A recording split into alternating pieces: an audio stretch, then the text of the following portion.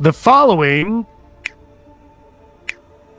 contains spoilers, so proceed with caution. No question.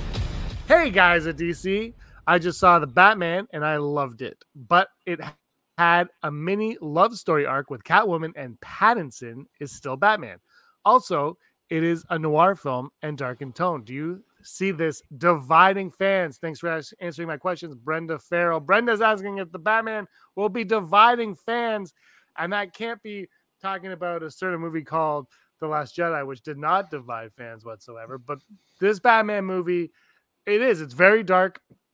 Does have, I don't know. I think that sexual tension's been there with Catwoman and Batman always. But what do you think? What do you think, Rob? Is this movie going to divide the fans of the Batman? I don't know about like a divide, like, split in half divide, but I do think there is like a section of them that that might not like it as much. And that's a part of like the kids part of it about it, right? Like, it's like, the fact that the kids can't really attach themselves to this movie as much because of how dark it is, because of how, deep it is in that way. Because, when you talk about, some of the Dark Knight movies, there is some darkness there and it's very gritty and stuff like that. But when you look at something like the Dark Knight, like, the Joker's a very dark character, but he's also very comedic.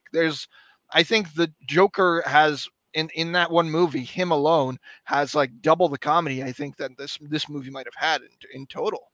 Like he has a lot for like, younger kids to even like, and as well as, the dark idealism that, us older people will attract themselves to, because he's a fantastic version of the Joker. So like, I don't think it's going to be a heavy divide because it's a great movie and, simple as that. But the people that have been, maybe pining for like a lighter Batman, one that could like, live in something like the MCU, will probably feel like, like this movie's too far to the other side than what they want to see. Andrew? I think if I'm reading Brenda's question right, yeah, it's about the tone disparity and, is this movie too dark for a love story? Like, does it make sense? Is it going to divide people because of that? No, I don't think it's too dark for a love story. And again, it wasn't even so much of a love story as it was Bruce had this arc. He had to go from being Vengeance to being Batman. And he had Riddler on one side and Catwoman on the other side kind of pushing him in that direction. He just needed both of them. One of them, tough love, extremely tough love with bombs. And the other one being like, hey, you can be a better person. And they were, Catwoman was there for him, he was there for her. It was more of a partnership, I found, that completed him than a love story, even though it ended with a big old smooch. I don't think that we need to worry anymore about this whole idea of it's too dark for our kids. I mean, the last time we got a Batman movie that was really kid-friendly was Batman and Robin, right? I mean, if you look at the Nolan movies... Not counting Lego Batman. Oh yeah, that's true. Not counting Lego Batman. But like, you look at the Nolan movies, like they barely had merchandising tie-ins, if I remember. Like you had to hunt to find a toy. Like I have a toy of Bane. I had to go to like 4 different toy stores to find that Bane. I don't think there were any video game adaptations of those Nolan movies. It was not trying to sell you merchandise like Burton and Schumacher were. And so we just had these 3 adult movies, and then we've kind of been riding that same train. But the thing with kids is, if the older kids like something, the younger set will automatically want to experience it because they look up to the older kids like, hey, they think it's cool, so we want to be part of that conversation. So the smart thing to do, like Marvel does not pander to children, even though they're owned by Disney, who has made a living off of pandering to children. Marvel does not say like, hey kids, here's a triple G-rated feature about Iron Man. No, they just made a fun comic book movie that anybody can enjoy.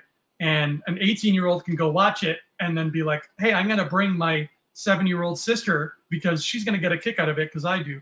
The Batman movies are not really built to pander, especially because of the dark subject matter. So I don't think it's going to upset anyone or divide fans that it's as dark as it is.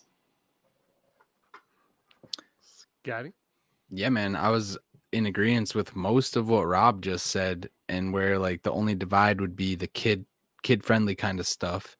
And I think the people who appreciate Batman for the depth of character and the different types of Batmans we've seen, like for me, this franchise is a place where a Batman can live that is like for people who are only fans of, and really like not Batman with the Justice League, not even Batman who's like learning all this stuff from the Ra's al Ghul, and like the Bane twist and things like that in the Dark Knight kind of took me out of it. I'm more like a purist with the Venom Bane and stuff and Arkham, and I hope they lean that way. So it's a less bombastic Batman, and I feel like it's a really good counter to the Zack Snyder stuff. But I feel like both of these Batman, like I feel they're very similar veins out of both of the Batmans. And for me, that's what kind of makes this movie masterpiece for what people say. You know, the overall, just all the tributes to previous movies, the music, the sound.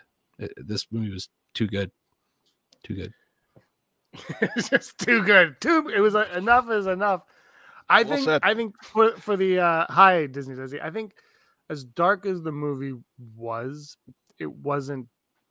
It was never dark. It was what it was, and it was. I said if you take Batman and the character, you rename all the characters, I think you still have a fantastic movie at the end of the day. I think it was like a fun story that kind of strung you along with some interesting characters that made you want to see more of, and it felt like with the script that it had a firm grasp on what it was. It was never like, oh well, maybe we'll do it. No, it always knew the next step. Like it was always a step ahead of you, right? Like it was like, well, we're doing this to get to there. We're doing this to get. It always knew what it was doing. It didn't feel like it was making anything up on the spot. It felt like a lot of time, a lot of care was put into writing it and obviously directing it, but to telling the story, it felt like the story was laid out and it was stretched out. And to the run times point, I don't like long movies, but this one just felt like I was in on it because I liked the way it took its time getting to where I needed to go. It didn't rush it. There was no jump cut. It was just, there was only one cut that threw me off, and that was we talked about this, Andrew and Scotty, when he's on the bat cycle and he drove off and it almost went to that guy in the dumpster, and then it like cut quickly, and I was like, what just happened? Who was that? That was somebody. You know, but it was small. I love the details. I love that it took its time doing what it needed to do instead of, you know, and it wasn't just taking its time for the sake of taking its time. It was taking its time for the setup, for the payoff, for the establishment, for everything. That's what it did. It just was like, here's what we're doing. Go enjoy it. You can go binge Stranger Things for 8 hours. You're going to watch this for 3 hours. Sit back and relax. That's how we got it. And I love that. I just love that it didn't care. It's like, this is what we're doing. You're either in or you're out. So, you know, I don't like talking about the runtime too much, but I appreciated, because there are movies that are, and I won't say what they are, Andrew and Rob, you both know, but there are movies that to me are just like, this is just long. This one, it didn't feel just long. It felt like the story needed that much time to flesh out. Yeah, just to touch on that, if I could real quick, the end and how everyone was saying it was slow, like right after he cuts the high voltage and falls, and like he's literally reborn out of the water, and then is holding the torch, holding the light for all the people. Baptism by fire. Dude, it literally was. And the fact that the mayor's kid is the first one to reach up to him, and even the old mayor's kid, and then the new mayor still doesn't know how to feel about Batman. And she's like, if this kid can trust him, like, what am I doing? You know? So it was beautiful. The pace slowed, but I loved where it went, because there were so many Batman moments right there at the end. Even the way he's talking to Selena Kyle at the end. Yep.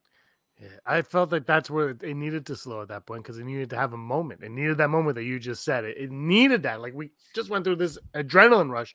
Slow it down. Let's relax and let's have a good time.